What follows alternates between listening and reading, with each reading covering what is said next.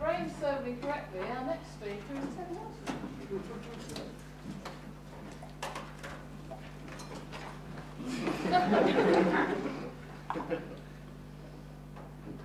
Ladies and gentlemen, I'm very honored to appear here. We can't really see you, Ted. You're in the dark The there. lights up. I don't know. Stuff's getting good. I'll start the timer when the light goes. I'm very honored to appear, to have a chance to talk to this distinguished group of investment bankers.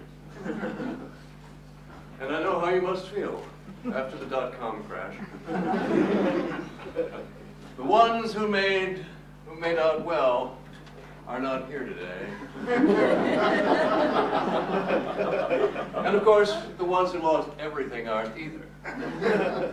So you will be a group of the astute, the far-seeing, who are able to understand the concepts I want to put before you. There was a lot of tall talk in the late 90s as the words got bigger and bigger. You heard all these wonderful tools that were going to help people understand computers. So we had talking paper clips.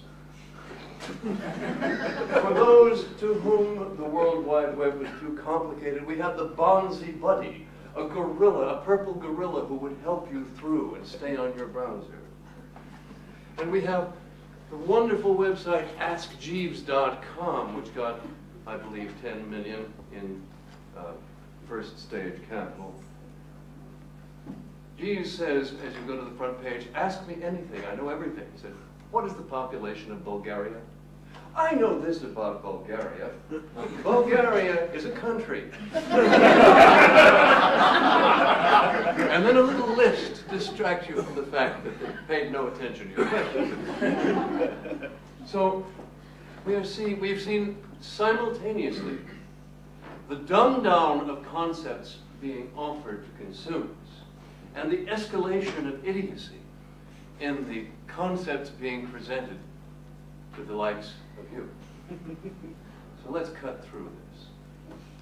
We have a computer world now which has become a nightmare honky-tonk prison, where fanfares and pretty flashing lights distract you from the fact that everything is progressively more complicated and you're being spied on every side and nothing is available anymore and you have to sign up for everything.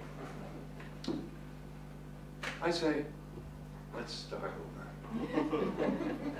Let's start over, let's clean the slate.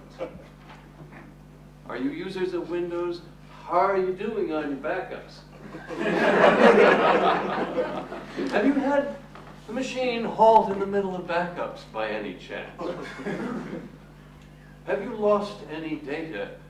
Have things disappeared into strange parts of your disk?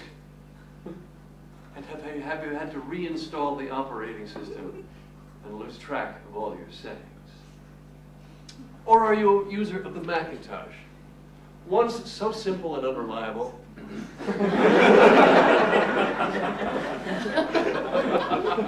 now rock solid and incomprehensible. So the beginning user puts something on the desktop, okay, now I'll file it inside, and gets the full Unix directory. Right. How about Linux? Oh, that's great. We have this wonderful command line interface, or we have the GNOME thing with really nice, incomprehensible widgets that were designed as a dumb down of the command line interface as distinct from Clarity. Everything is designed either for people who need to know too much or for an imaginary stupid person.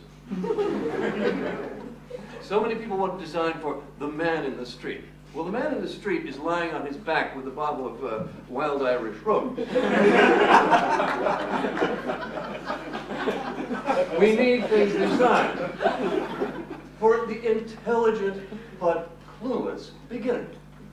Shall we say, the power beginner. We want to create a new computer world where things are no harder than they need to be, and that's so difficult.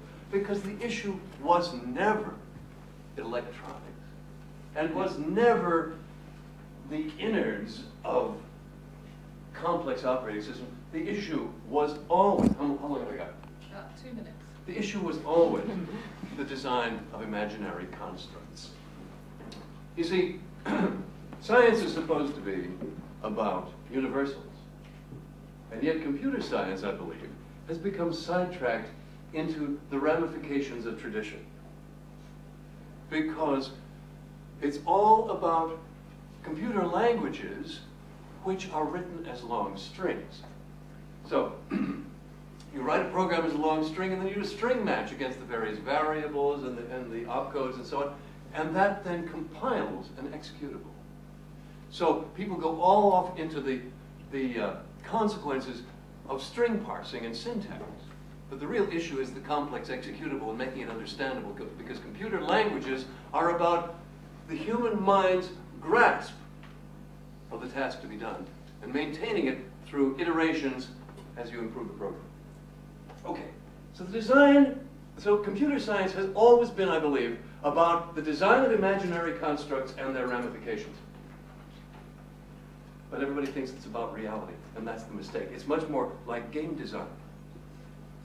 So the game I am presenting to you, the package, let us say, the Zigzag virtual machine, virtual interactive machine, will be a cross-platform new user system. The power beginner can look at all the cells and orthogonal connections.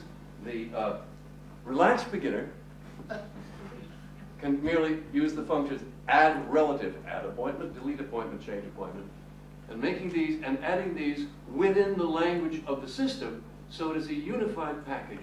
You do not have to walk outside it, and it will be the same running under Linux and running under the Macintosh and running under Windows. By eschewing the temptations of each of these environments and rather creating a hermetically clean internal world, we can start over. So I offer to you a simple new beginning, a fresh start, a sunny morning after the hungover nightmare we have built today.